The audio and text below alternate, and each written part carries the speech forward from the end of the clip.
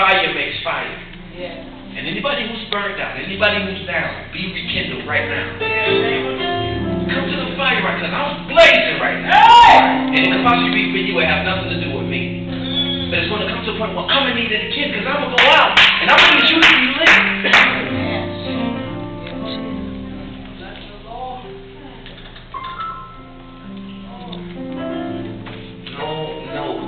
No reason why everybody shouldn't leave here ablaze with a different mind.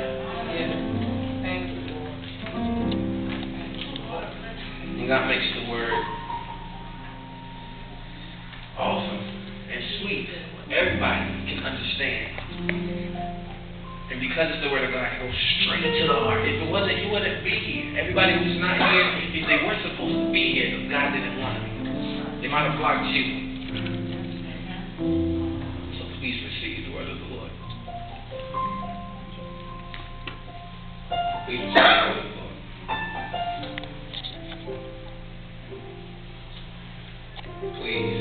Please, God.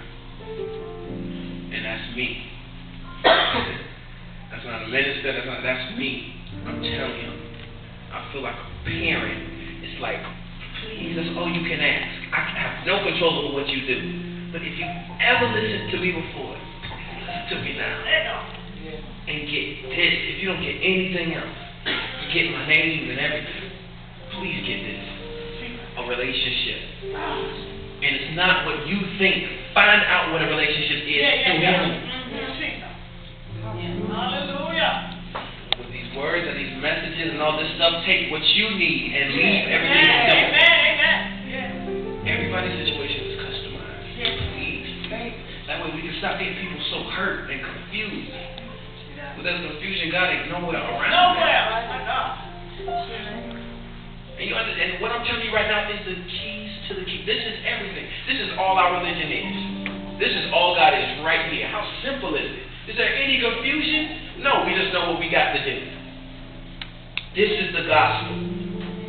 This is the gospel. All because of Christ. Wow.